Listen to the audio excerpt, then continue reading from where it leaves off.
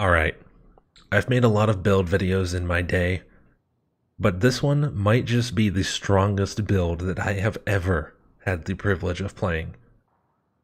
The first person who showed this to me was my friend Fuzzy Cowie, so credit goes to him for kind of coming up with this.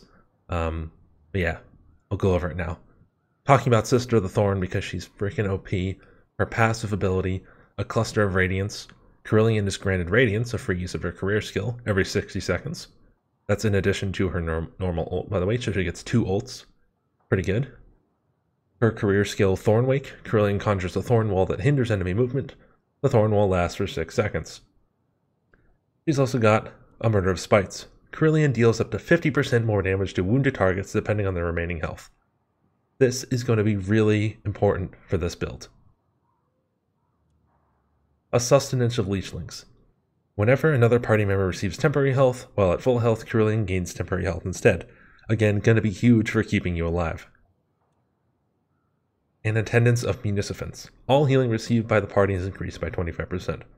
This is an excellent passive, and it helps everybody out in a big way. Essentially giving everyone a Boon of Shalia type effect.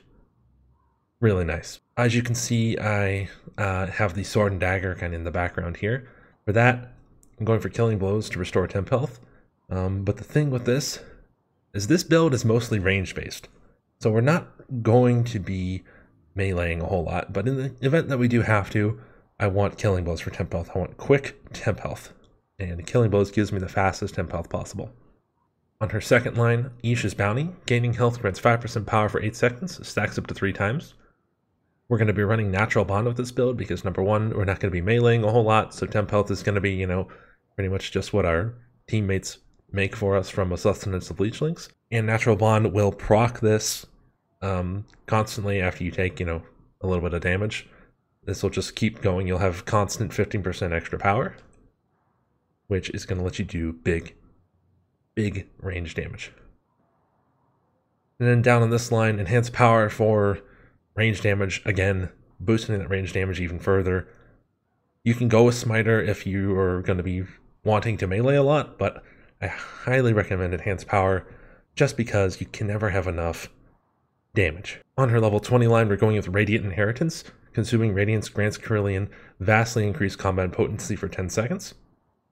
Now, Radiant Inheritance was nerfed about a week after Sister of the Thorn was released because it was incredibly powerful, but it's still a really strong talent. It gives you attack speed, crit power, movement speed, and a power level bonus of plus 20% for all those stats. So that's still incredibly valuable and going to be very handy for what we're going to be doing with this build.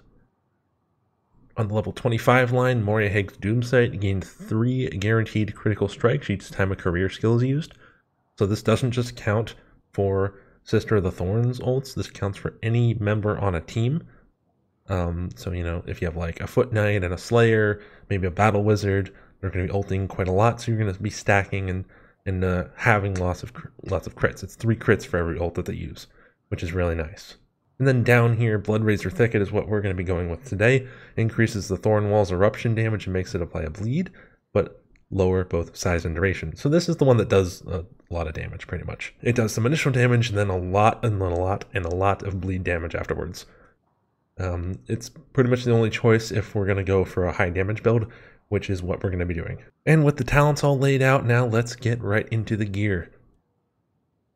As I mentioned, Sword and Dagger is the weapon today. I have Power vs. Chaos on it, I have Block Cost Reduction on it, and I do have Swift Slaying. This weapon I am pretty much going to be using as like a shield. I'm going to try to melee as little as possible because I want to save my crits for the Briar Javelin. And this is the key to this build. The Briar Javelin, when used in a ranged capacity with this setup, will be able to one-shot pretty much anything. I think it can one-shot anything except a Chaos Warrior. Chaos Warrior is 2 headshots, and I think maybe a Raider is like 2 body shots with crits, by the way. So you're going to be running 10% power versus Chaos, 20% crit power on the Javelin. On the Charm, I have another 20% crit power and another 10% power versus Chaos. We have Concoction on the Charm, so any kind of potion, you drink it, you chug it. You can solo a patrol, you can solo any monster, you will have the most damage on your team without even using your melee weapon doing this. It is insane how strong this stuff is.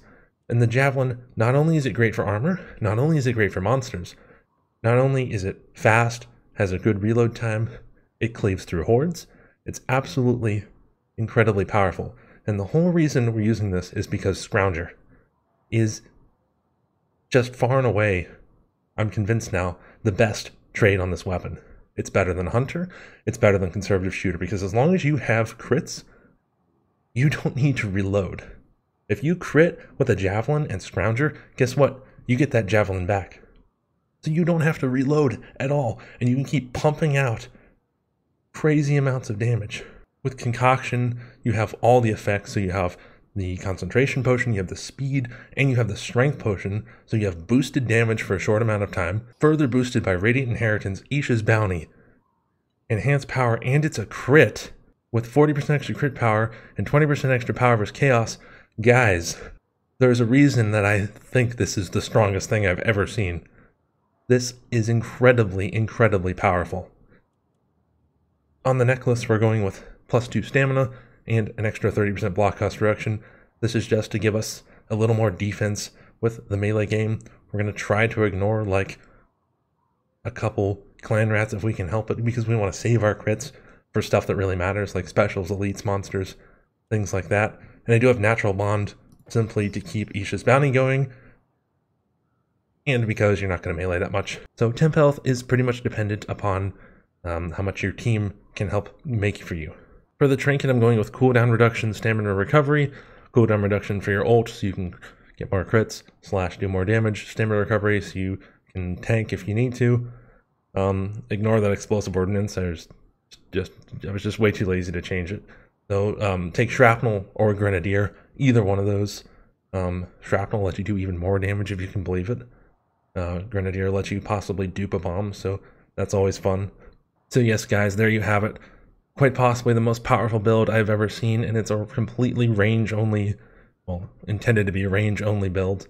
You can melee if you like, of course, but you will have a better time saving crits with Radiant Inheritance if you mostly range.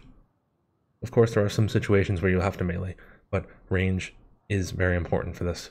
If you like this build video, consider subscribing to this channel, liking this video, leaving a comment. I have a Discord in the link down below, link in the description down below.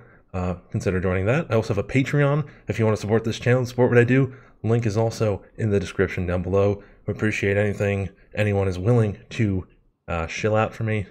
You get an extra video once a month for that, so that's pretty cool. But yeah, guys, let me know what you think about this setup, if you've ever tried something like this. Once again, thank you to Fuzzy Cowie for showing me this, because this man is an elf main and he knows his stuff.